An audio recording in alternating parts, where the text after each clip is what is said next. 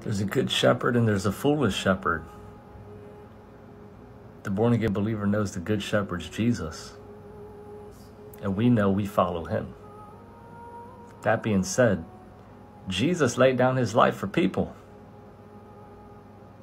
Even those that persecuted him. Paul ended up coming to him, and Paul persecuted Jesus.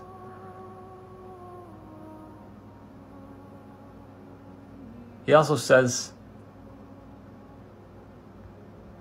if you hate your brother, you're a murderer. Some strong language.